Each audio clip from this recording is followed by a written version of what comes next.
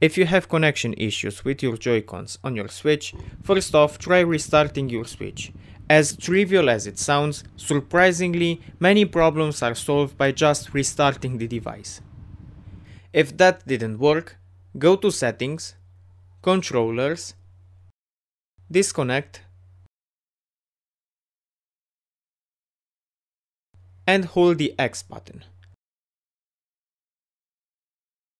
Then unslot the controllers, and then slot them back in and see if that worked. If even that didn't work, then go again to Settings, Controllers, Disconnect, hold down the X button, unslot the controllers, then go to Controllers, change grip, and hold down the button in the middle of the controller. This is going to recalibrate the Joy-Cons. After doing this for both, you can slide the controllers back in. If even that didn't work, go back to Controllers and Sensors and press on Update Controllers. That way you can see if your controllers are up to date, and if not, maybe the update will solve the issue. If even that didn't work, go back to Settings, Controllers, Disconnect, hold the X button, Controllers, Grip, then hold down the button in the middle of the controllers for both of them, and then hold down Alt and R together. They should appear on screen.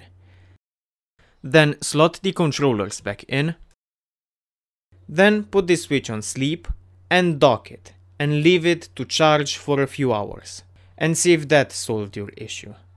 Also, if you are a person that holds the Switch with one hand, don't do that. You might have bent the slot. You can fix that with duct tape.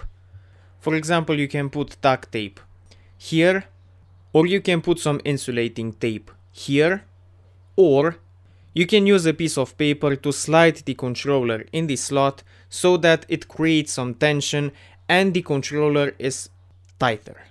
But use this method only if you notice that it doesn't slide all the way in, or that your controller or your Switch rails on the side are bent. If they aren't, and the solutions until now didn't work, maybe the Joy-Cons or the Switch are dirty. To make sure if it's a problem with the Joy-Cons or the Switch, try to connect the Joy-Cons into a controller. If they don't work even with a controller, then the Joy-Cons are at fault. But if they do, maybe the Switch is faulty. Either way, you can clean the contacts on both Joy-Cons and your Switch with a can of compressed air and some WD-40 contact cleaner, but we'll get to that later. First off, the compressed air. Turn off your Switch and then spray some air on these sides of the controller and on the slots on the Switch. Remember that you have to do short bursts. Do not long press on the Switch. You might damage it that way. After everything is dry, turn on your Switch again and slot the controllers back and see if they work. If they don't, then you can try with some WD-40 contact cleaner. But warning, spray WD-40 contact cleaner, not regular WD-40.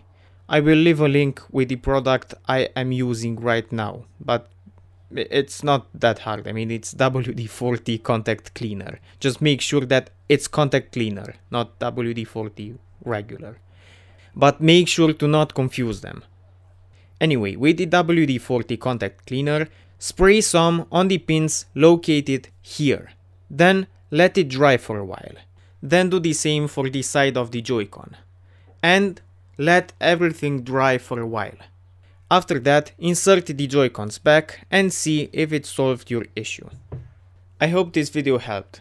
It's not an exhaustive list of all the solutions there are, but I tried to help as much as I could. So I hope that at least one of these solutions are helping you.